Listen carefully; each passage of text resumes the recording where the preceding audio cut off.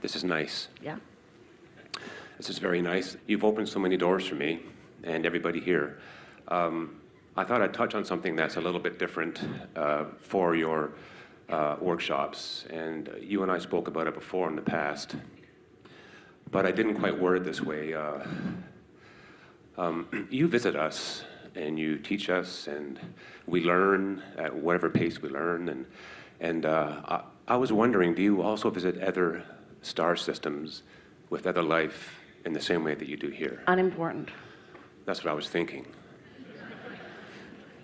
Another question is, are we prepared as humans for a visitation from very advanced beings if they should show up? No, don't worry about it. They're not coming. Okay. All right then. You are the advanced beings. Okay. I've heard you talk about this before with other people, and you had the same answer, and I was looking for some sort of confirmation, because I know I've seen things. I've seen craft in the sky that very close that were not from here. And I'm guessing that... Oh, there is consciousness everywhere. But here's the thing. As you came into this time and space, you came with this clarity about who you are and what you are about.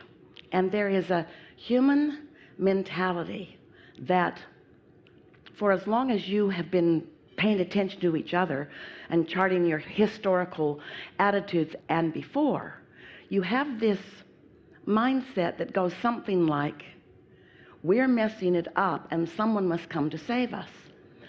And so often it's interpreted through some religious being, and sometimes you get even more practical. You have to understand that everything that you see around you is an interpretation of vibration. And so there are a lot of realities that are being experienced by a lot of you, depending upon what your mindset is. But when you go to the absolute basis of who you are, and you accept the pure positive energy being that you are, and the perfection of who you are, who is always expanding, then you have to, once you know that, let go of that vulnerable personality who is always looking for someone to save you. And once you get that basis laid, then you can become the pure positive energy being that you are, living life and asking for what's next by virtue of what you're living, with a full expectation of whatever it is flowing to you in a logical way that you can accept, you see. And so there's a lot of what some humans call fantasy. We're not calling any of it fantasy, because whatever you can conjure can become some form of reality. We just want you to know who you really are and be who you really are, and approach this life experience from who you really are, and stop trying to put whatever's happening to you off on someone else. Be the creator of your own reality. You will never find satisfaction living life any other way. You will never find satisfaction by saying, well, we all need help and someone's coming to help us. You are the creator of your own reality. You have all kinds of ideas that flow to you, and there's lots of co-creative stuff that is going on. And if you really want to nitpick, you can't even identify, and we could not explain in a reasonable way, where we come from. Because we're not from some other galaxy, we are consciousness. And if a human needs to pinpoint where we're from, or else we are not validated in our offering to you, then we would never be validated, because we can never identify a place in the galaxy from which this consciousness is flowing. You see what we're getting at? In the entire universe, you're everywhere. And so it's so much more validating for you to quiet your mind as often as you can and tune into who you really are, and live the important life that you live, not looking at your life as insignificant while there are other important things going on around there somewhere out there. And let the source energy, who is in love with you and knowing everything about you, offer impulses to you until you understand that it doesn't get bigger than you and your inner being and everything that your inner being is connected with. There's nothing bigger in all of the universe than your connection to your source energy. And there's nothing more important in all of the universe than you letting your life help form a desire within you, and you keeping your eye on that desire while you tend to your energy and watch those vibrations turn to things. Nothing is more important than that. Yes, that's one thing I wanted to also ask was, I'm interested in so many things. I have a lot of interest. I have a lot of desire. It's just, I can feel it just welling up inside me. I was hoping you could help me focus into what my purpose is, how I can help expansion. Well, the answer to that question, you aren't going to like the way we give it to you necessarily, but the answer to that question is, what's ringing your bells the loudest right now is the answer to that question. And that may change and it may evolve. Sometimes following a thought process on one interest is the path to the opening of another and another and another and another. But whatever is calling you, it's not just what's calling you, it's what you're most ready to hear.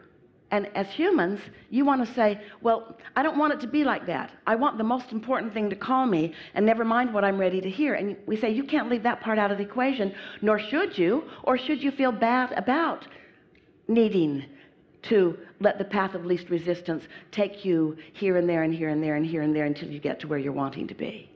There is this perfect unfolding, a perfect unfolding for you. And when we say perfect, we're not just making up that word to make you feel better about yourself. It's a perfect unfolding for you. Because in the path that you may think is not the most direct route, there is insight and attraction that will give you more satisfaction. But humans want to diminish the satisfaction factor.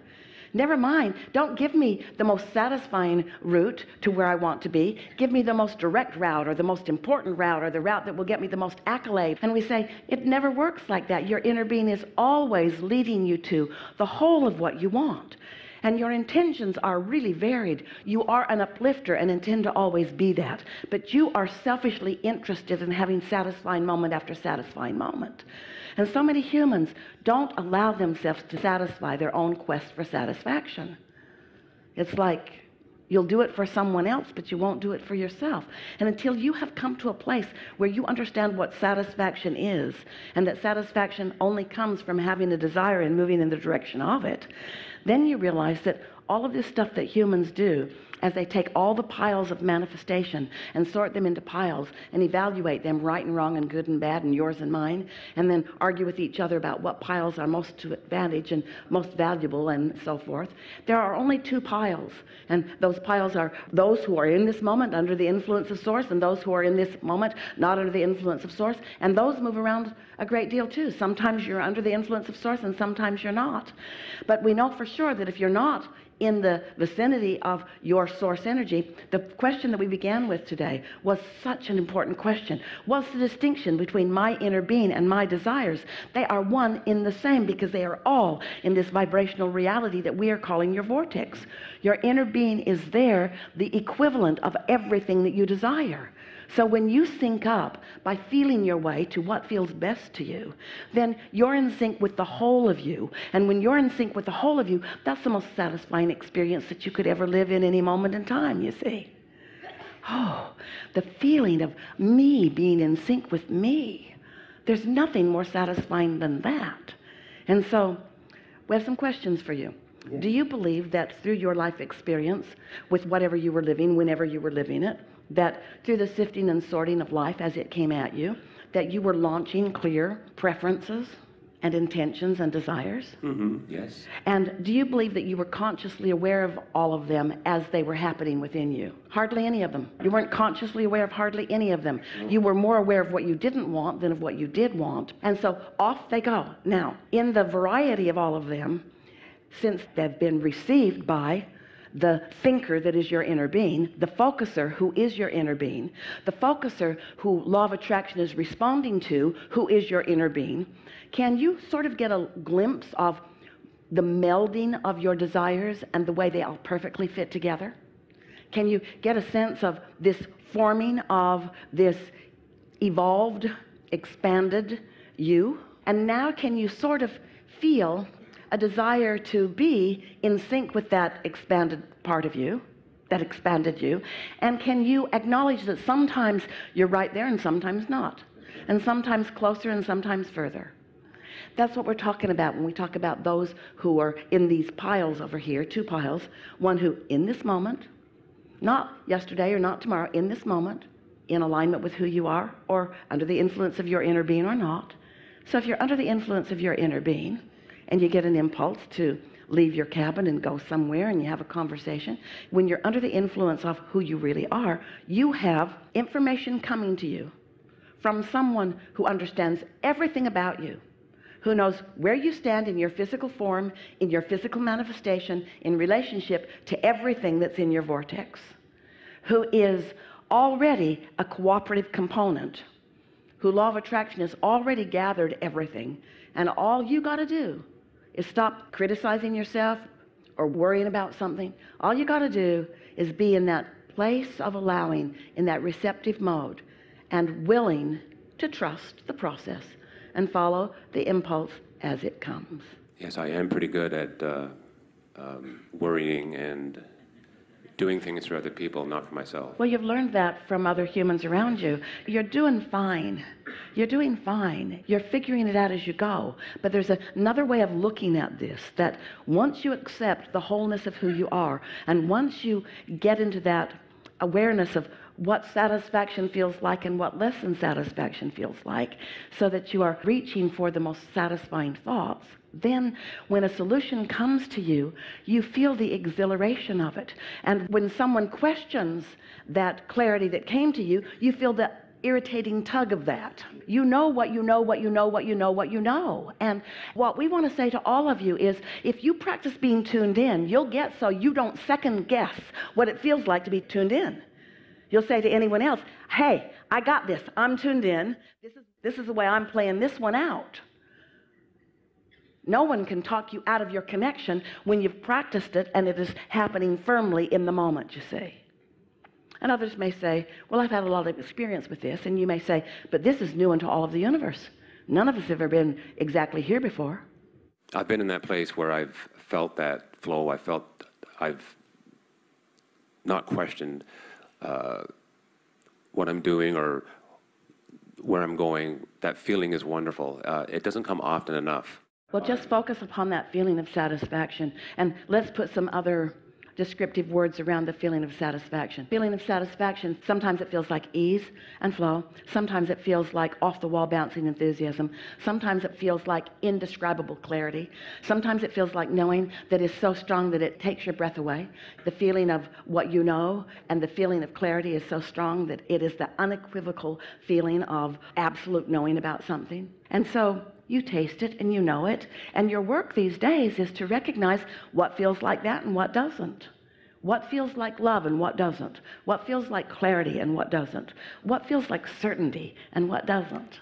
Until you've got a bead on that, you see. And then it's not difficult to stop trying to please others. Some years ago, Jerry and Esther were in Texas, and they went into the little town close to where they lived, and the Cibolo Creek was over its banks, and the post office was surrounded by water, so they couldn't pick up their packages, and home they went. And Jerry said, we should call Pat and Lawrence, friends in San Antonio, who have a 1,000-acre ranch in San Antonio, and the Cibolo Creek runs right through their ranch. We should let them know that the Cibolo is over its banks here and headed for them. So Esther called Pat and said, the post office is surrounded, the creek's over its banks. And Pat said, thank you, got right off the telephone. They went to their lower pastures and removed their cattle and equipment from the pasture where the Cibolo Creek was running through. Mm-hmm. And later that day, they called and said, thank you, so nice to have a friend upstream. And that's what you have with your inner being. You have a friend upstream, someone with broader perspective, and someone who unequivocally knows every subtle nuance of who you are and what you want. Wonderful conversation. It was. Thank you.